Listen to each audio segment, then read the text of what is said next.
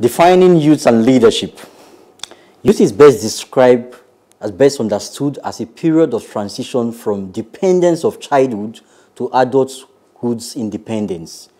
Youth is often referred to as a person between the ages of leaving compulsory education and finding their first job. The United Nations, for statistical purposes, defined those persons between the ages of 15 and 24 as youth without prejudice to other definition by member states. Leadership is all about strategy, development, impact, positive influence, and being environmentally aware. There are so many issues associated with being a youth, both from a global view, with respect to a country system, enhanced by its policy, and in the Nigerian situation. Generally, youths are associated with being energetic and innovative due to their young minds and perhaps young bodies. According to population projections by the United Nations for 2020, about 43% of Nigerian population comprised of children between 0 to 14 years and 19% aged 15 to 24 years, and about 62% are below 25 years. By contrast, less than 5% is age 60 and above. Despite Nigerians' increasing young population, there are some issues posing as barriers to youth development. Some of these issues are ageism and exclusion, inadequately funded educational institutions or lack of proper education, youth delinquency, insecurity, lack of adequate engagement, underemployment, and unemployment. Developing youth opportunities and benefits includes inclusive policy, both in public and private sectors, geared towards national sustainability, intergenerational skill transfer and mentorship, building trust and collaboration beyond the stereotypes of ageism towards effective leadership, harnessing youthful effervescence and inspired innovation for fast socio-economic growth of Nigeria, reorientation of the society towards service-driven system for our collective achievement as a nation. Can I say here that I'm a youth? From the sure, you are. I'm so absolutely. My energy and that place. Absolutely. Please take my so absolutely. Thank you. Absolutely. So 5%? No. Absolutely. So I'm forever young. I'm a youth. Forever. So I was going to ask a question to you, Enitan. What do you think about this issue of ageism? You know, when we talk about ageism, some people have this in some quarters. You'll tell you this stereotype, oh, at this certain age, you cannot achieve these same things. Like during the Sorosoke Sega, you know, police will tell you, oh, you're a young boy, how are you driving this kind of car? You know, this question you're asking is a very interesting question for me. And not just because you're bringing up, and I probably, your example of Sorosoke, which is a young boy, but the first part of it that really hits me, and a few years ago, like 5 years ago or so, I actually did a post on Facebook and I said to myself that, why do a lot of opportunities that come up, especially when you're looking at international global opportunities, stop at age 35? I mean, I raised it. I said to myself, so it raised people coming up and sending questions to me. And I discovered a few platforms out of Nigeria that actually have programs that relaunch people back into life. So especially for women. So ageism is a real problem. But then taking it to the younger people, I think one of the things that has happened in Nigeria, especially as a country, is that we sort of like mollycoddle our young people. We so pamper them. Everything is a matter of you finish school before you actually go and get a job. Exactly. So the expectation for income or for independence is at a certain age. While ideally, your school is not supposed to be just a means to an end. It's a learning process. And you should be able to start to do some level of independence. So you triggered me by asking about that ageism question. Because a lot of things, I mean, I push for a lot of those things around that. But then, on both sides of the divide, no one is too young to be successful. And no one is too old to start a dream afresh, no matter what way it is that your career or your mates have been. I like that. Actually, during the 2019 election, the period I heralded the 2019 election, when they came to Not Too Young to Rule campaign, I had this thought in me. Yes, I like the fact that they want young people to be involved in politics, but I also feel that I don't like being around young people that think old people have aspired they should go. No, I think everybody should be allowed to do whatever they need to do, in as much as they have the right skills and knowledge to contribute to societal development. What do you think about the issue of systematic inclusion and policy, especially for gender issues relating to Nigeria. Because we're talking about youth. Youth is not gender focused. A youth can be either a woman or a man. So most times people have this idea of saying, oh, young boys should do this, or young men should do. What do you think about developing young ladies too, and having young men contribute meaningfully to leadership and national development, Juliet? Thank you for that question. It's a lot of questions, really. And if you come to the gender side, I think in terms of development, everybody should have an opportunity, irrespective of your gender, your race, your nationality, or anything.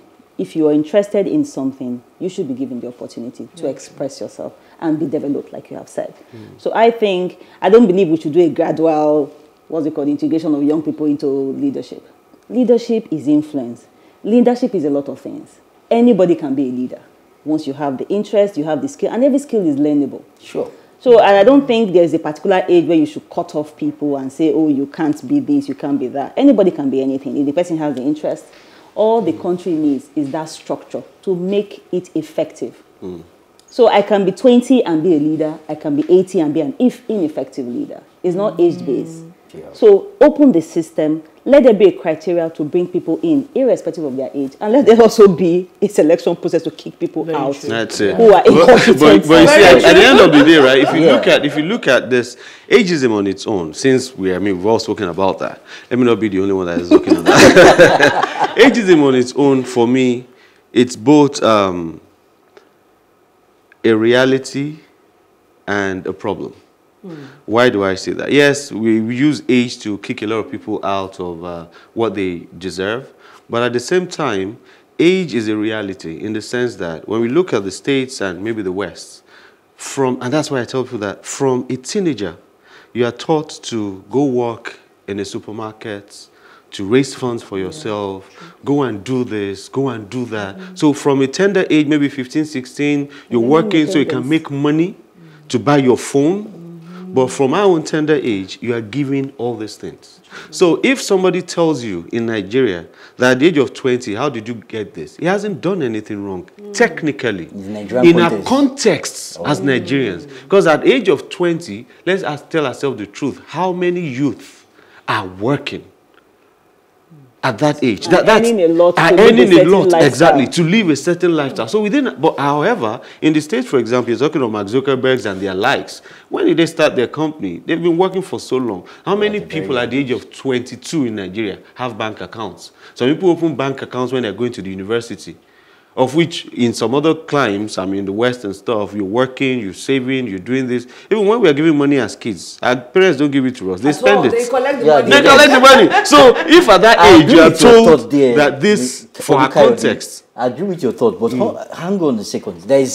Hold your thoughts, and then let's link it to this idea of intergenerational skill transfer and mentorship. You were saying something about too much focus earlier on entertainment and neglecting other aspects. We have youths that are talented in different areas. Every Nigerian youth must not be involved in entertainment. Some are talented in technology, in the art and other aspects. So what do you think the government or the society, both from the private sector or the public sector, can do to enhance this skill? Because I remember some time ago, I went to a telecommunication industry then, while a company, I will not disclose the name, while I was doing my IT so many years ago, or not so long ago. And then they told me then you don't want to fall out of the youth bracket. I see.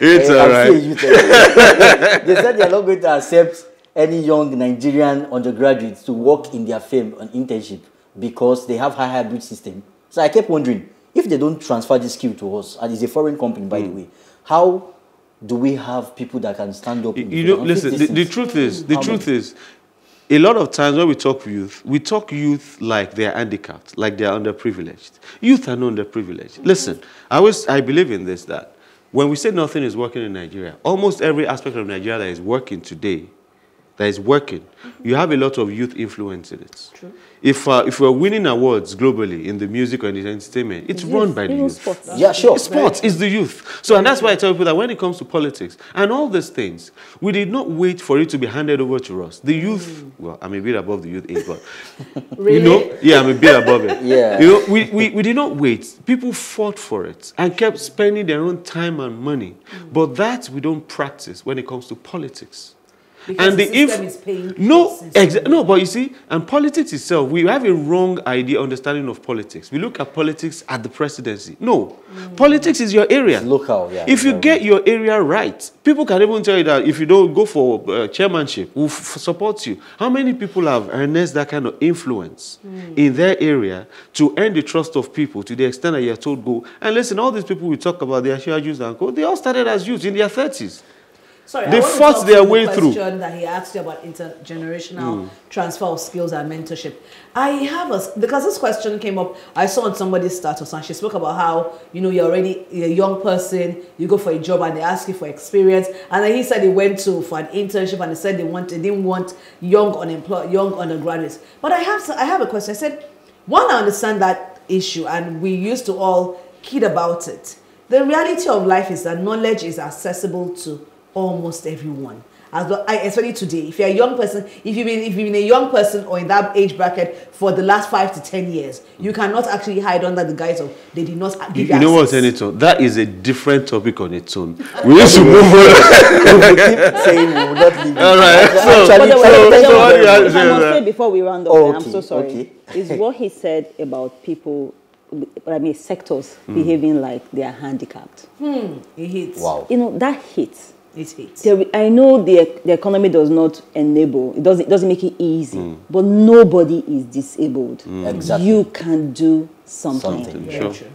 You can make a difference. I know you can't be the president, like he said. You can start from your streets and make a difference in your school, in your place of work. Just try and don't behave like you are disabled or you are handicapped. Well, thank you very much. Thank you for your contribution. We would actually try our best. We encourage youth out there to try their best, do something, don't rest. And then, speaking of which, after the break, we're going to call on Juliet to continue our session.